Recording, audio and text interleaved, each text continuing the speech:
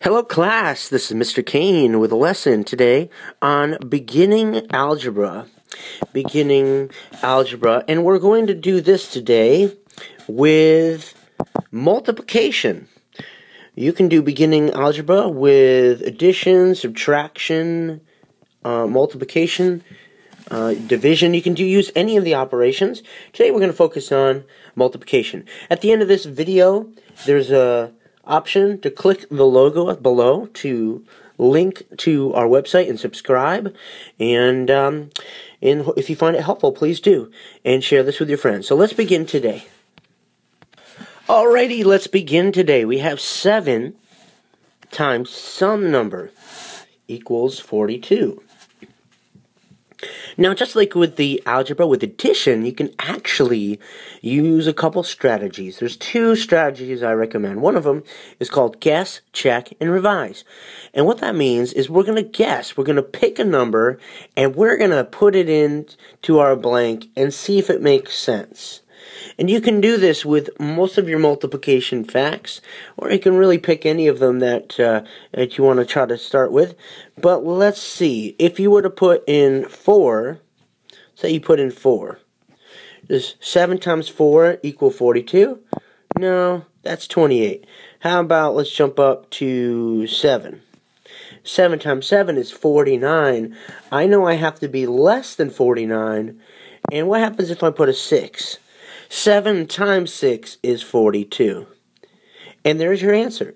So now, if you know your multiplication facts, of course, this can be very helpful. Now, what happens, and I've heard students say this, but Mr. Kane, what if it's a huge number? I'm going to be there all day just plugging numbers in day and night trying to figure this thing out. I don't have that kind of time, man. Okay, no, I understand. And that's why guess, check, and revise only helps for so long in your academic career. You need to use other strategies. So let's use a strategy that's called opposite operations. And this does work with multiplication. So we're back to our problem. 7 times what number equals 42?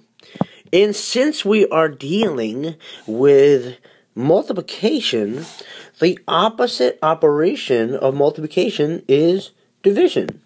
Division and multiplication are opposites. So, with that being said, if you take your number, your answer to your number, at any rate, and which is 42, right? Take 42 and divide it by 7. 42 divided by 7. 42 divided by 7 is your answer, which is 6. And this works every single time if you're trying to find the hidden number with multiplication. Just use the strategy of opposite operations. So I hope that was helpful for you. These problems can be tricky at times. If you need more videos like this, just click our logo and subscribe to our YouTube page, and then pass this along to your friends and family so that they can get some help too.